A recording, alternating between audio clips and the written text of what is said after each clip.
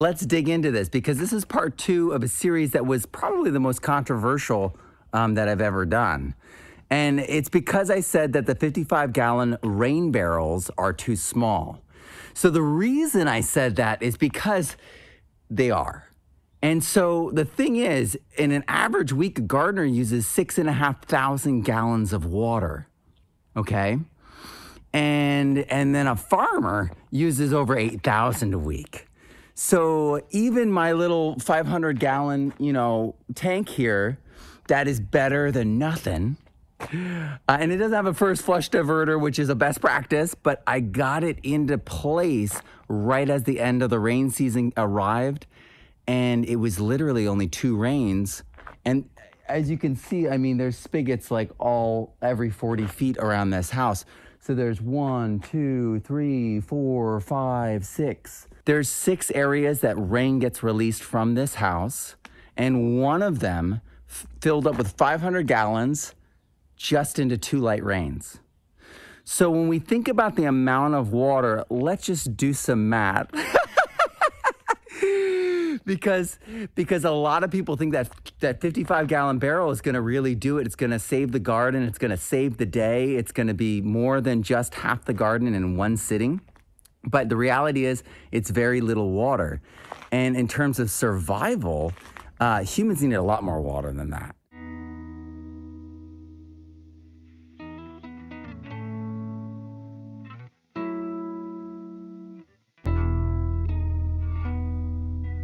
The thing about water storage when we go big is to try to put it higher up in the landscape so that gravity works for us. And if the power goes off, we still can have pressurized running water. All right, power outages are a reality. There's going to be more brownouts. There's going to be planned outages this summer. We're reaching the limits of our grids. Our grids and infrastructure are breaking. And the demand is increasing as the heat and stressors on our systems are increasing. So when it comes to wildfire is a reality here. It's still spring, and already they're saying that summer dryness, wildfire season is upon us. So this is even more important now to us. Having this water here, having it around the house, having it at different stages, and having the most amount that we can hold to last us as long as possible throughout the season. Keep in mind, this is 2,500, 3,000 gallons in that range. And down there, that was 500 gallons. And after 2 rainstorms, I got 500 gallons off of 1/6 of the roof catchment. So we're talking about a lot of rain comes in. And if we can just store enough water in here and the landscape and have soils that can hold water instead of being hydrophobic, like most California soils naturally are in this degraded situation that we've created. California's oxidized and alkaline soils are really exaggeratedly so, not native and not natural, because water holding capacity was once much greater before they carved these logging roads, before they carved these logging, gullying earthworks that allowed for them to channel the logs down the mountain in the rainy season easier. And then you have all of this damage now that 50, 60, 100 years later, that is just, all the water has been designed to just go straight down and all directed into the stream path. So a lot of earthworks need to be redone everywhere, because the landscape, though, they're like, it's national forest, it's this and that. It's actually been redesigned already multiple times. So this is the most altered hydrological landscape in the world. Brock Dolman told me that a few years ago. And it's absolutely true. I mean, he's got the PhD and he's the water expert, so he really can dial it in. But we are living in a total failed, like, Frankenstein-like water system where the blood is taken out here and put on the surface here and then flushed out here. And it's all going to the cities or ag, and it's being primarily wasted. So we could have agriculture that conserves water, that uses water more wisely. We could have a lot of different things, but the reality is we are not managing our water properly. We're not rehydrating our landscapes. We're pulling the water out from above the foothills. So we wonder why the foothills are burning. They removed all the foothills water. The natural water that belongs in that landscape has been systematically removed, run down through pipes where turbines were, and then the electricity generated from that was sold back to the people.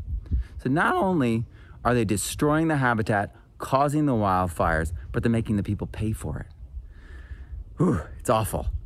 So this is why storing our own water is so important, because the landscape itself has been designed for failure, has been designed to burn. And it's a pyrophytic landscape, right? And so it should be able to handle these like low burning fires, these cooler fires that the indigenous peoples, the Indians, the American Indians that lived up and down. I know we say Native Americans, but that could be anywhere in North and South America. So American Indians is actually, I've learned, is what many of them prefer, because it's actually the legal term for who they are legally.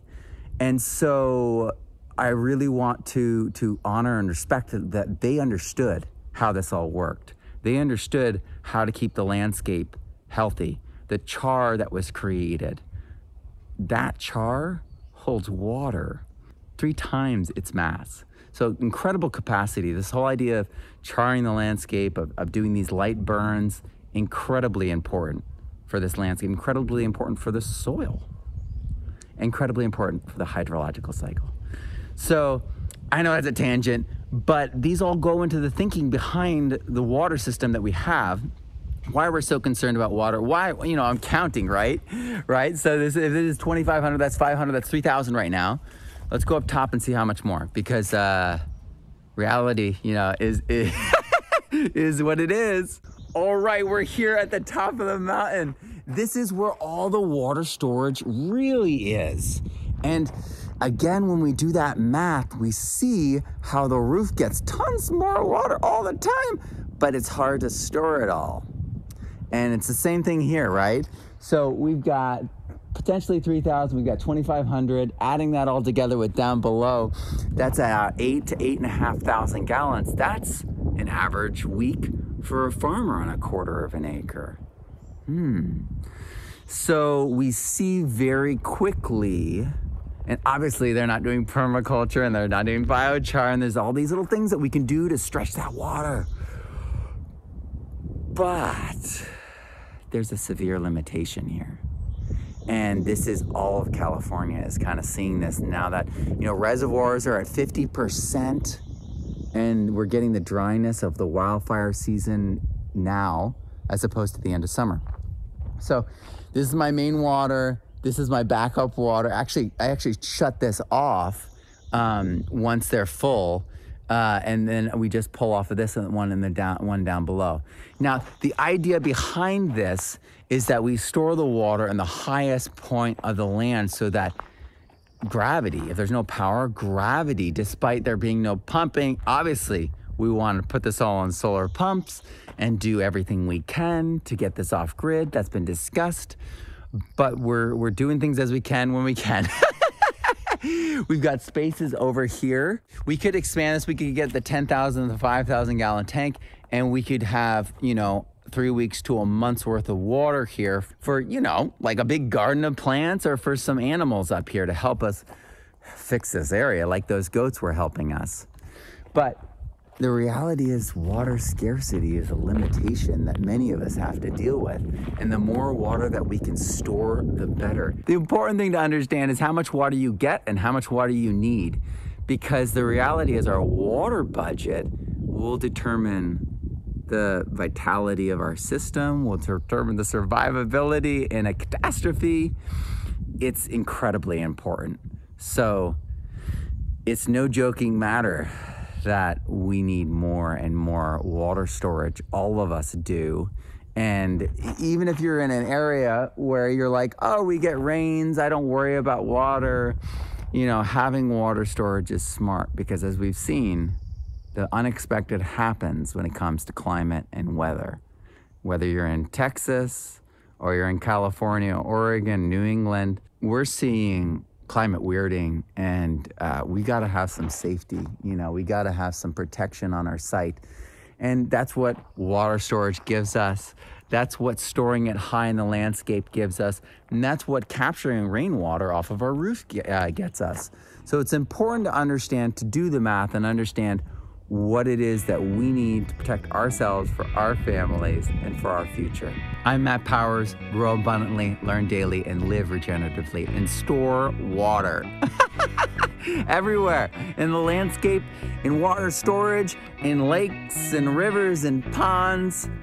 We have to start storing water on the land to change the pH, to bring back the stability, to heal the world.